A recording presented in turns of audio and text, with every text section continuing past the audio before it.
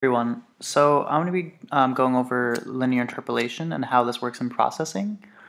This may sound like it's a more complicated thing than you might think, but in reality, processing, like a lot of other things in it, they make it very easy to use. So the reason I'm showing you this example is because the fluid kind of organic nature that you're seeing in this is attributed to the linear interpolation function in processing. So before we get started, let's just go to the website and look at what that looks like. So we're going to close this. Oopsies. Minimize this guy. And I have it opened up over here. So this is the linear interpolation. It's called lerp. It's a kind of funny name considering it's kind of well, I guess if they called it linear interpolation, it'd be intimidating, but that's for a different conversation. So calculates a number between two numbers at a specific increment. The amount parameter is an amount to interpolate between the two values where 0 equal to the first point, 0.1 is very near the first point, 0.5 is halfway, etc. The lerp function is convenient in creating motion along a straight path and for drawing dotted lines. So these are the examples up here. We're not going to copy this in, but I'll show you guys how I use it. But really though, the syntax, this is all we really care about.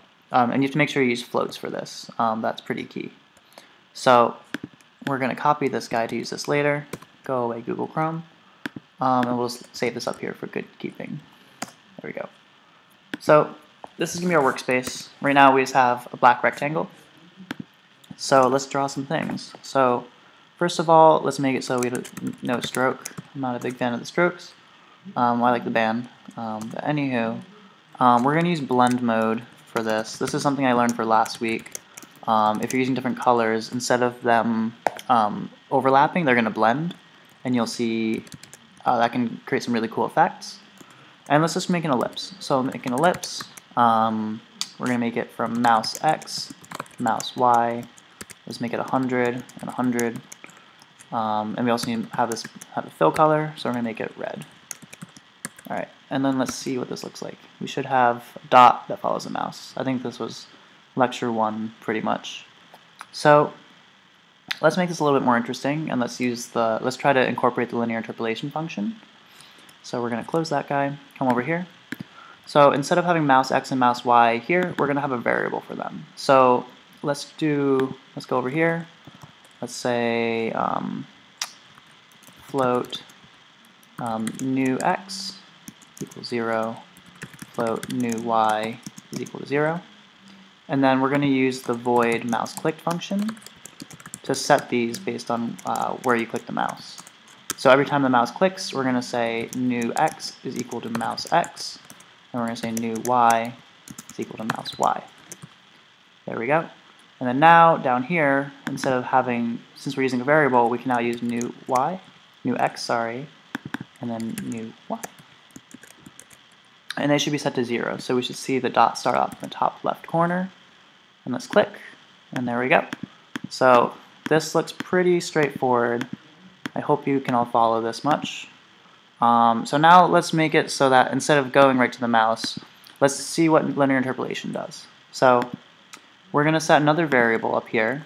You'll see why we're going to use this in a second. So we'll call this float origin X. Let's call it 1 because, well, it's a surprise, but you'll see we might have some more later.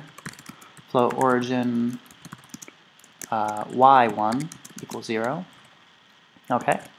And so now what we're going to do here is we're going to use a linear interpolation function within the draw function. So after this all happens, we're going to say origin X is equal to linear interpolation. So we're going to start at where the origin is. So origin X, 1. Almost forgot that. It's going to stop at where the new X is, because that's where the mouse is telling it to go. And then the amount, at this point, let's just pick a number.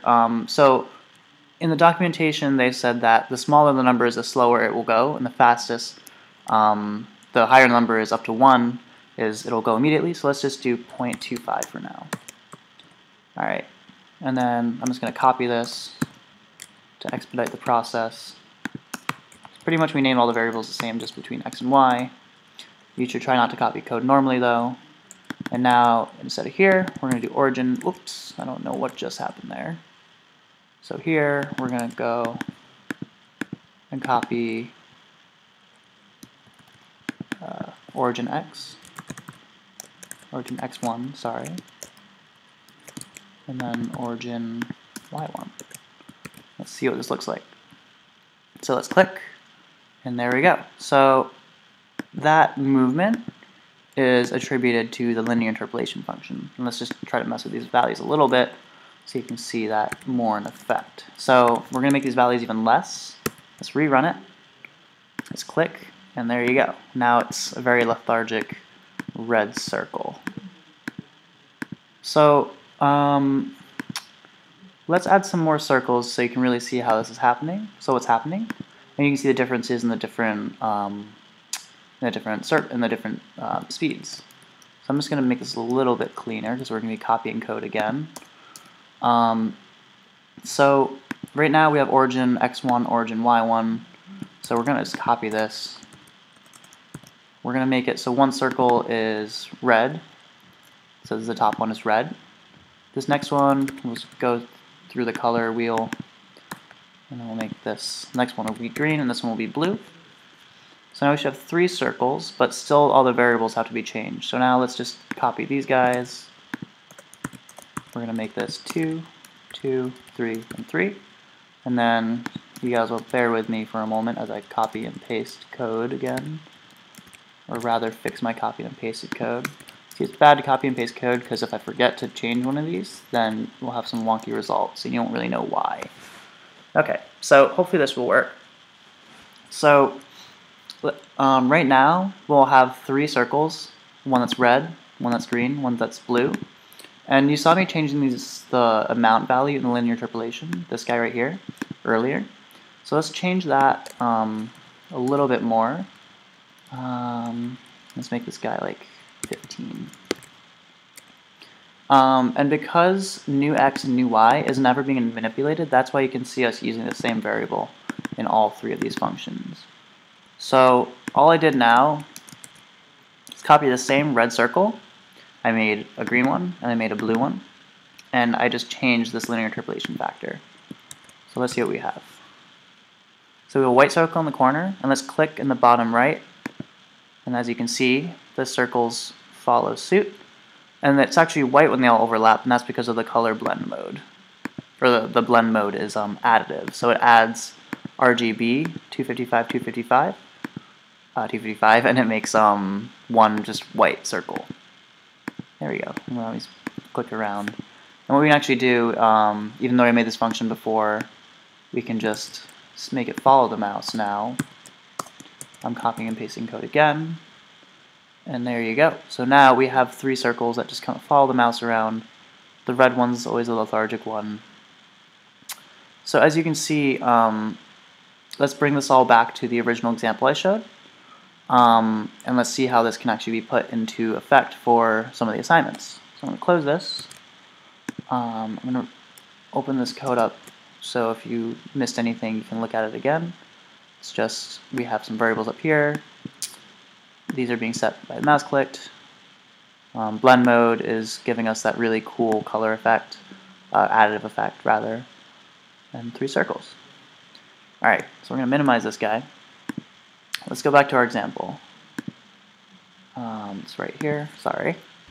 So in the example, this is actually my code from the last assignment, which you actually saw at the start of this video.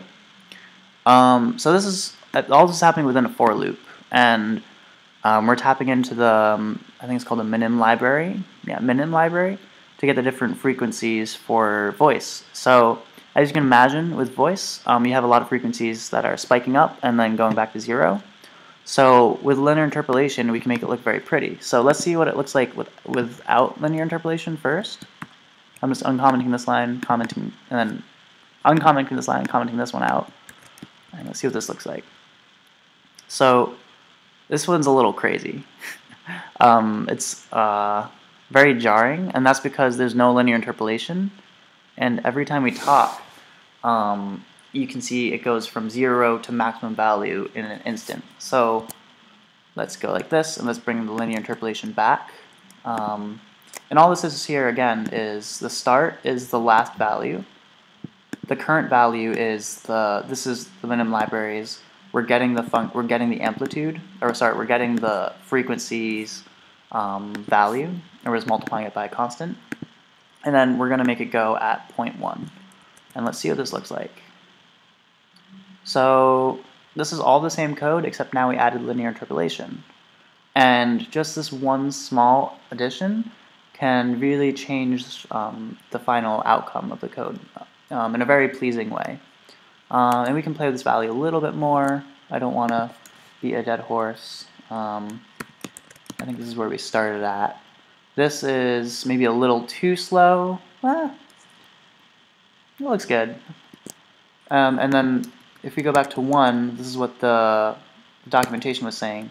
This should look the same as no linear interpolation, because it's just going from the start to the end in the same draw cycle.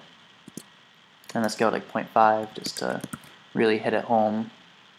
And there we go. This is still a little jarring, and that's because it's going so fast, but you can still see a little bit, it's acting a little bit slower. So really just fiddle around with these numbers and you'll get some really cool results. I think that is all. I hope you learned a lot. If you have any questions, you know where I sit. Thank you very much.